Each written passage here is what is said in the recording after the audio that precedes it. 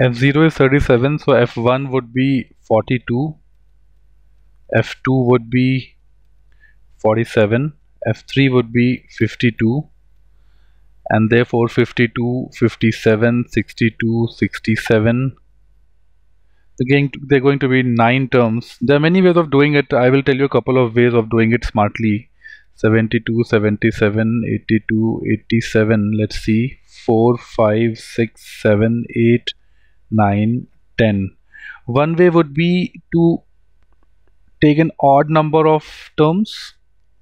See, 3 to 9 is 7 terms and the middle value is 67.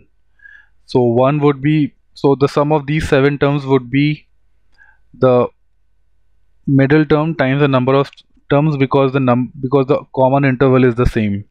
So 67 into 7 will give you 469, and then add 87 to this, you get 556. This can be one smart way of doing it. Another way can be, see, 52 is common everywhere, so let's take 52 into 8 terms. 3 to 10 are 8 terms.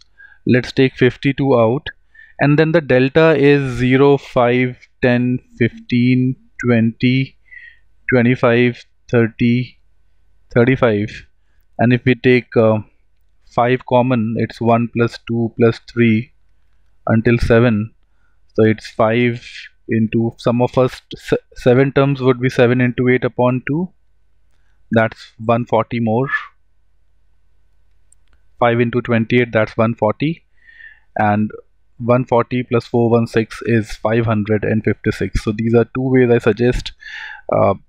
Again, doing it manually will take a lot of time, not suggested. On the GMAT, it's always some trick. The questions are never too mathy, they're always tricky.